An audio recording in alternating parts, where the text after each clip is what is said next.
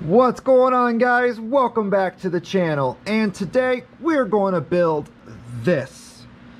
This came out, I don't know what to say. It came out beautiful. I hope you guys like this series. It's going to be a new series. Going to have a couple videos coming out on this. Make sure to get subscribed. Make sure to leave a like. So share it.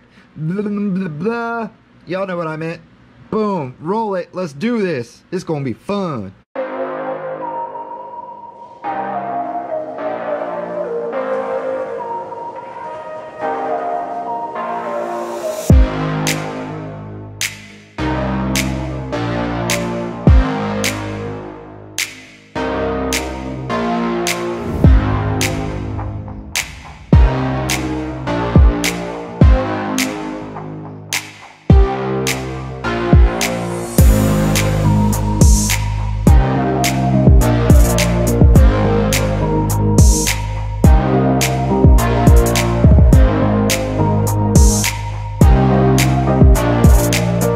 I brought my RC car. I was wondering, can you fix it for me?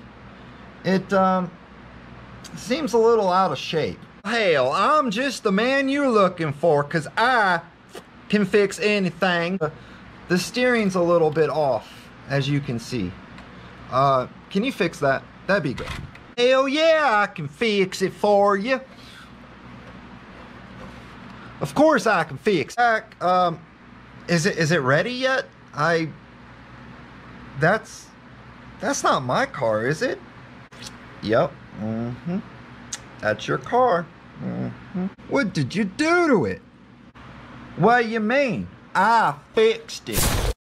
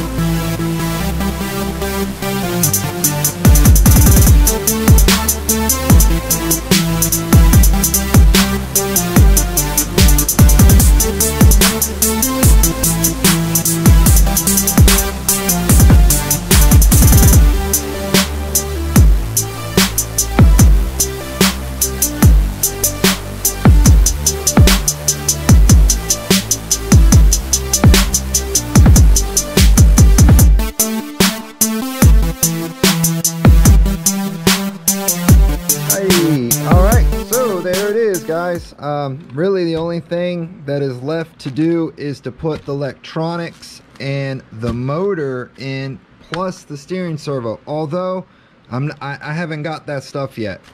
But this is the stock speed control that comes with it, and it really can't handle too much.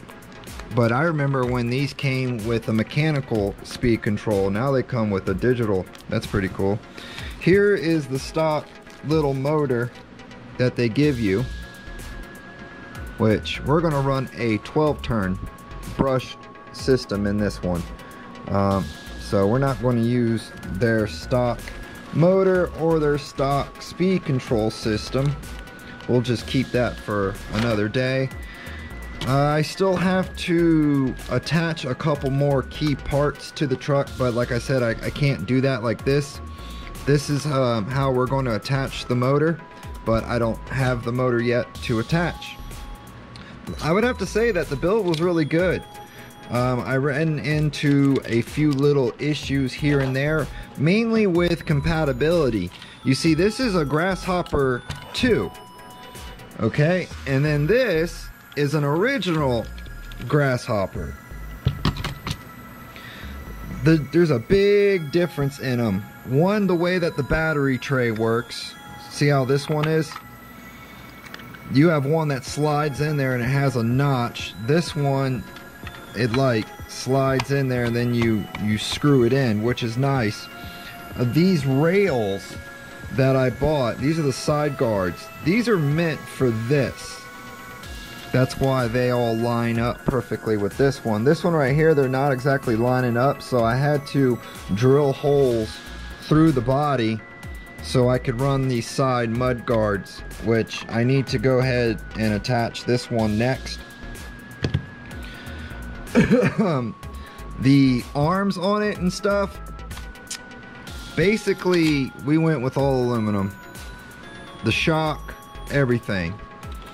And then, speaking of the shocks, if you look here, this is an aluminum shock tower. And you notice how these shocks are, right? The fronts are very, very different. So that were the two main things I noticed between the original Grasshopper and then the Grasshopper 2, the second version. But anyway, I hope you guys like this. Our next video is going to be where we get the electronics put into it. After we get the electronics put into it, then we're going to do a run. See how fast we can get it to go. But I hope you guys liked this video. Make sure to give me a like. We're trying to hit 2,000 subscribers and I need your help. It don't cost you guys anything. It takes 1 second to push that button, but it means everything to me. It's kind of a weird thing to ask for subscribers, but I mean, if you guys dig it, you should dig it. The Grasshopper, man, this is awesome. I'm liking this thing. Beautiful. I hope you guys like this series. It's going to be a new series. Going to have a couple videos coming out on this. Make sure to get subscribed. Make sure to leave a like. So share it. Blah, blah, blah, blah.